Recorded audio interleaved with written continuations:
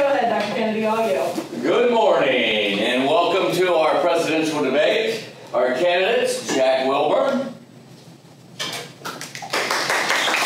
and Joel Oliano. We'll be discussing 4 categories today: the environment, immigration, healthcare, and the war on terror. Each candidate will have 5 minutes per issue. There'll be 5 minutes per issue, a minute and a half each, and a 2-minute open discussion. Are the candidates ready? Yes. Yes. We'll flip a coin, see who will go first. Andrew, you win. All right. Andrew, many in the Conservative Party disagree with the scientific consensus on man-made climate change. Why? Information concerning a changing climate, especially projections into the long-range future, must be based on dispassionate analysis of hard data. We will enforce the standard throughout the executive branch among civil servants and presidential appointees alike. We reject the agenda of the Paris Agreement, which represents only the personal commitments of their signatories. To no agreement can be binding upon the United States until it is submitted to and ratified by the Senate. We firmly believe environmental problems are best solved by giving incentives for human ingenuity and the development of new technologies, not through top-down command and control regulations that stifle economic growth and cost thousands of jobs. Line Party, Jack, what is the balance between governmental policies protecting the environment and growing the economy? Well, really first, we must recognize that reconciling our environment is absolutely sacrosanct. We have to recognize the perils that come with the paucity of preventative measures. The World Health Organization has stated an average increase of 0.6 degrees Celsius on the surface of the Earth since the 1800s, and this is expected to increase 1.4 degrees by the year 2100. The World Health Organization further estimates deaths as a result of extreme weather conditions. So we have to recognize that recognizing these problems is of absolutely chief importance. Now, reconciling the economy, which is a task of particular difficulty. So let me lay out some options of renewable energy. We have OTEC, which is a process by which energy is produced through the migration of ocean currents. We have geothermal energy, we have solar energy, hydropower, biothermal energy. I recognize that it is fully possible to maintain a system of renewable energy as soon as 2035. The installation of these renewable energy sources provides jobs for the displaced workers, especially the coal workers, because that's a particularly problematic situation in Kentucky. So, making a new market entirely for these jobs seems very pragmatic. Nice. This is a question for both of you. What reforms, be they economic, societal, political, etc., do you support for addressing environmental issues? So for us, our first reform is in agriculture production and exports, which is central to our party's agenda for jobs, growth, expanded trade, and even help to the environment. Modern farm practices and technologies, supported by programs from the Department of Agriculture, have led to reduced erosion, improved water and air quality, increased wildlife habitat, all the while maintaining improved agricultural yields. This stewardship of the land benefits everyone, and we remain committed to conservation policies based on the preservation, not the restriction, of working lands. For this reason, ranching on public lands must be fostered, developed, and encouraged. Under Mr. Wilburn's presidency, the world will certainly burn.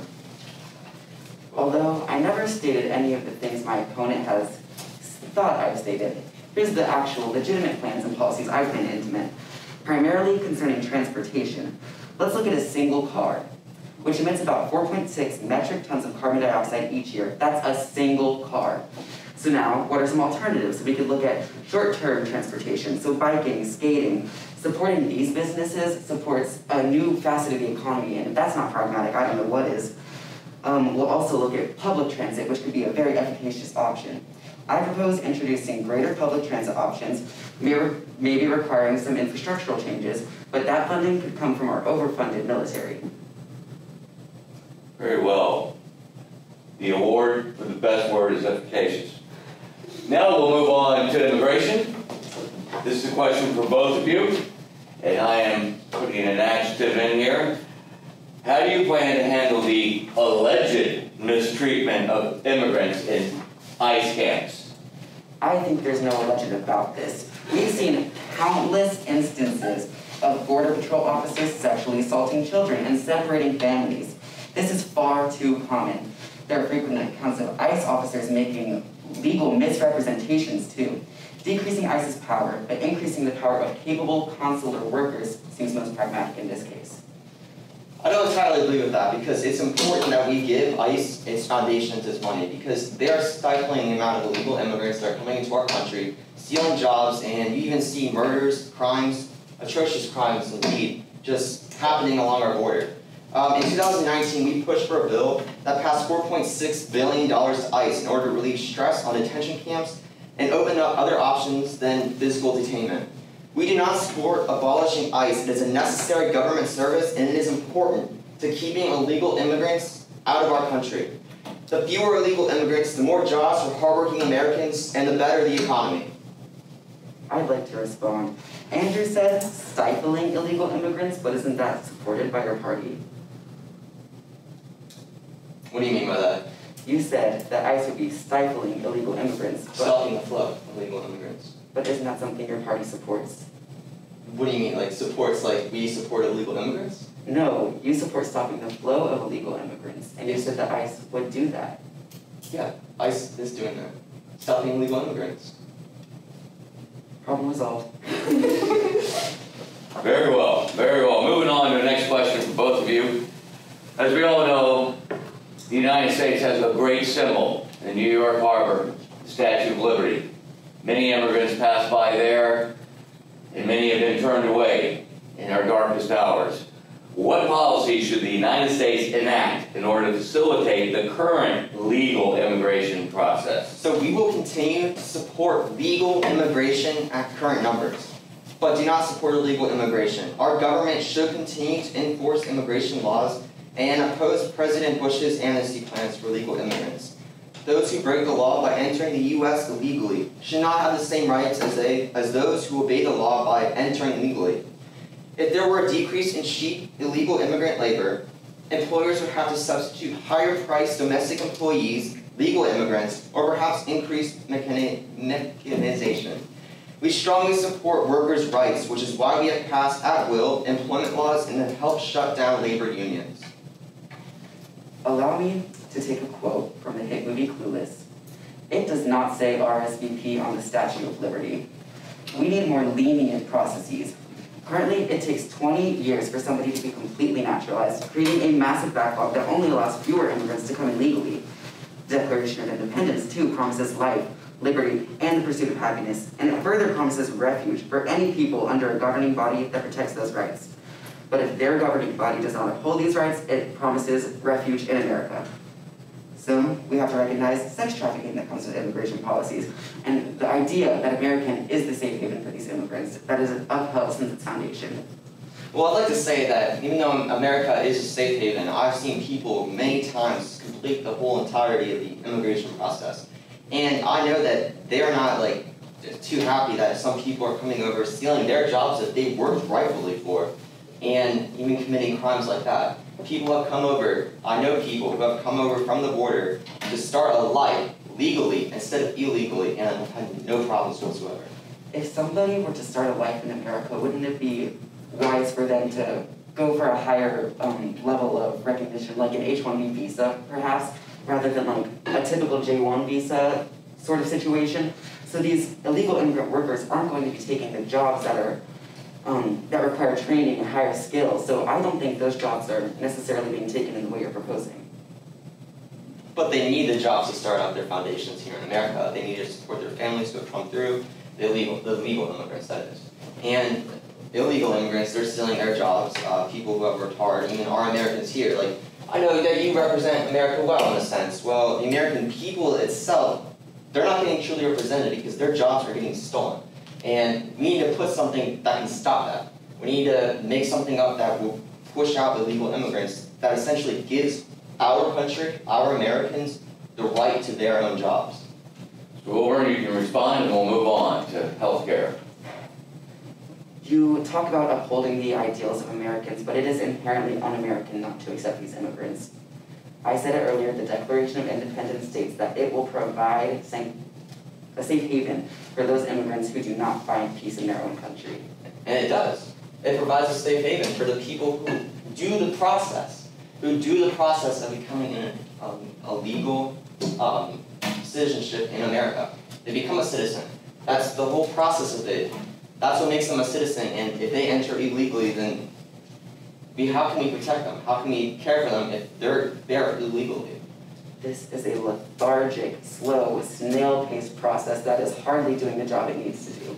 And All right, candidates, we are going to move on from immigration. I think you've made your points. And I really want to see the vice president candidates as well. So we're going to move on to health care. We'll start with the Golden Party. The coronavirus pandemic has exposed a weak public health infrastructure. How would your policy strengthen America's health care system? Wow, that's a good question. So, our America First healthcare plan increases choice, lowers costs for American families and seniors, provides better care, and protects people with pre-existing conditions. The GOLD plan expands affordable insurance options, reduces the cost of prescription drugs, will end surprise medical billing. It will increase fairness through price transparency, streamline bureaucracy, accelerate innovation, strongly protects Medicare, and always protects patients with pre-existing conditions. Very well. Pine Party. It is sometimes claimed that the U.S. is too big or diverse of a country to use government health care the way countries like Sweden or Russia do. And we know Russia is very good at poisoning political opponents, so they must have good health care. What is your response to them? Well, I'd like to divert your attention for a moment to the military. So we recognize that they get $934 billion annually just to spend. They have $712.6 billion for discretionary spending, meaning that only $8.9 million of that is for mandatory expenses. The leftover money would find deep efficacy in supporting universal health care. We have these droves and droves of funding that are not going to the people's health. So you claim that raising taxes would be problematic for predominantly the upper middle class, people who are not so poor that they'd be unaffected by the taxes, and not so rich that they'd be unaffected too. There's no necessity of increasing their taxes as long as we take only 20% from the military's budget. Russia's liking hearing that. This is a question for both of you. Thousands of Americans die from lack of health care every year. Many more are left in crippling debt. How do you address this? Well, to start here, our party is committed to repealing and replacing Obamacare with a healthcare system that puts patients and their doctors in charge of their healthcare decisions. Government regulations have largely been responsible for the high costs associated with healthcare. We want to roll back regulations that have prevented market competition, allow patients to buy insurance across state lines, and shut the revolving doors of lawsuits that have driven up the price of drugs. While a safety net should exist for those Americans that desperately need it, a free market system is the best solution to providing the greatest possible care to the most amount of Americans. I'm very glad my opponent is an affirmation of a system that aids nobody but the rich. We have this Affordable Care Act that is being rescinded by my opposition. This is a strong foundation. The only qualms that came with it were these heightened taxes for a very niche portion of our economy. As I stated before, decreasing military funding and allocating it, just some reallocation, simple number crunching, is all we need to do to make this system one fitting for the entirety of the country. I'd like to butt in there. You kind of accused me of saying that the rich should get higher health care. No. So, for one thing, Americans in general, we need everyone to have a certain amount of health care. And if we want to impose a larger health care benefit for everyone in our nation, that would require to raise taxes, which you're pretty good at doing anyways.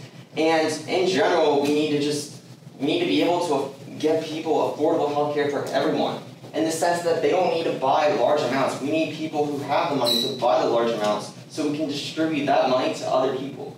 What you're saying is higher taxes for everyone. If we were to have the same health plan budget for everyone in the entire world, that would cost the government thousands, billions, millions of dollars. And we can't necessarily do that. We don't really have the exact funding. We have critical issues that we need to put our funding toward.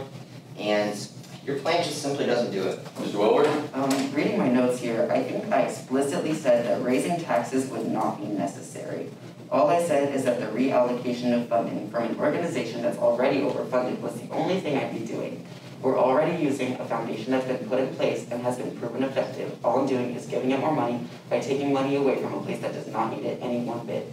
What exact place is that? The military. The military? Yes. You want to take the money away from the military? They're so overfunded. How? Give me what they're doing. Let me give you these numbers again, just a moment. So they have $934 billion for annual spending, and $712.6 billion of this is discretionary, meaning they can do whatever they want to do with it. Okay, candidates, we're going to move on to one final question before we move on to the war on terror. A congressman from Georgia once spoke to a Rotary group being critical of him being a Republican for voting for the omnibus bill. And he said he only let lobbyists in and opponents in if they could explain what their opponent has against them. What is good for you? Good for you? How would you address what you agree with, Mr. Wilburn? And how would you address what you agree with?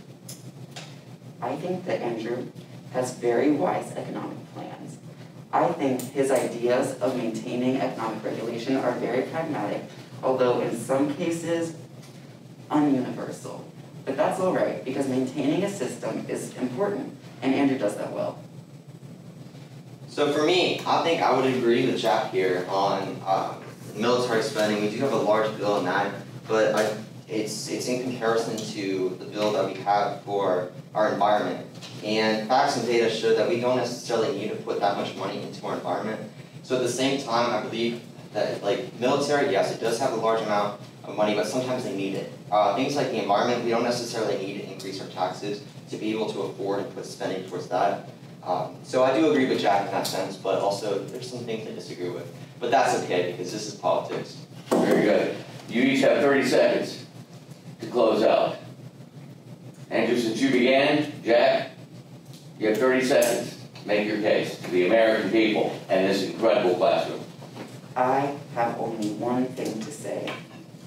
Jack will burn bright, so vote for who's right. Andrew. And I have another thing to say here. You've seen from this debate, you've seen the sides. Now it's up to you voters. You must vote. The power is in your hands. You see throughout the entire thing, an entire election, but the power is truly in your hands, and I would like you to take that into consideration. And don't vote for Jack. He won't have your back. Thank you, candidates.